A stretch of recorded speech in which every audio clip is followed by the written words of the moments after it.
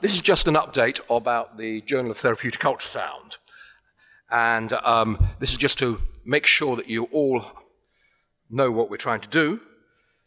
We aim for this journal to be the premier open access journal focused on therapeutic ultrasound. And the journal intends to produce cutting-edge translational and clinical research, and is the official journal of the Focused Ultrasound Foundation and the International Society of Therapeutic Ultrasound, ISTU. Now, before anyone asks, the big question that you all want to know about is, what's the impact factor, and do we have an impact factor at the moment? And that's the big question here. Well, currently we have not yet achieved an impact factor. To do this, you need to publish around 2 papers a month for approximately 12 months. And last year we published 23 papers, not 24. Which was a bit of a problem. Had we known at the time that this was the requirement, we might have written some of our own stuff and imaginatively, but we didn't. So we're hoping to overcome that obstacle. The trouble is that not only do you have to do 24 papers a year, but you'll have to produce them at a rate of 2 a month. And we've been trying to control that output of 2 every month. But in June, there was a minor disaster, and we didn't publish any papers. So we're back to square one. And over the next 9 to 12 months, we need to publish 2 a month. We have quite a few in review at the moment. What about timings?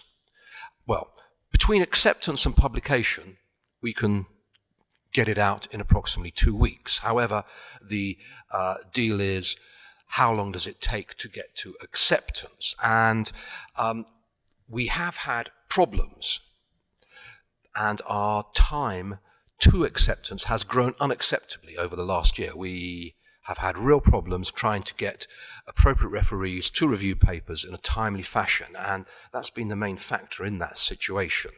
Now, we have, I hope, taken appropriate steps to overcome this hurdle, because we want to be able to respond to your papers in as timely and as rapid a manner as we conceivably can, because that helps everybody and it reduces everybody's frustrations and makes you keener to come to the journal and makes us happier to publish these papers. So the editors and the editorial board have pledged to try and reduce this delay drastically over the next 12 months. I can't say how much we're going to reduce it to, but the intention is to take it down by a factor of 5 to 10.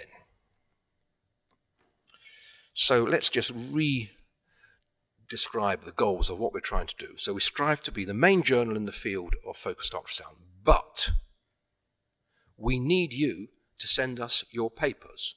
We have to publish more to achieve an impact factor and break out of that vicious circle, and we must then slowly elevate the impact factor so your work can be appropriately displayed. So we need you to send us your papers.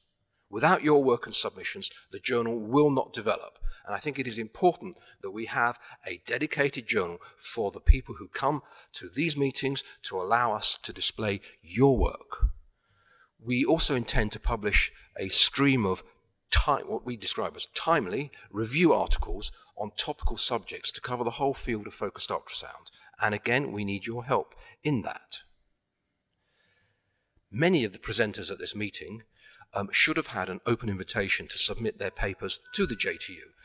I think it has been clear to everybody at this meeting that the standard of the work, the scientific standard, has been remarkable and much higher than in any of previous meetings. Many of these papers, even most of these papers, could be suitably showcased within the journal as good quality scientific papers. So we hope that you take up that invitation, as many of you as possible, and we also hope to issue personal invitations to what we consider the best papers in each section, and we hope these people will be able to also take up these invitations to send either the full paper or reviews of their work, which we'll be able to publish. Now, if you have any ideas about subjects you'd like us to address, areas you would like us to carry out review articles, or other aspects that you would like us to consider and perhaps develop, please get in touch. That's my email at the bottom. we are limited in the amount of ideas we have, and we need you to help us. Thank you very much.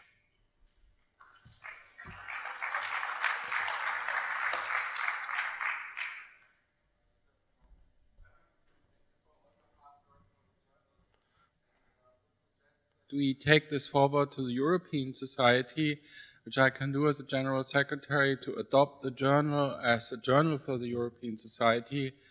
And the question is, would the editor then, what we did in other journals, provide a fast track for these members?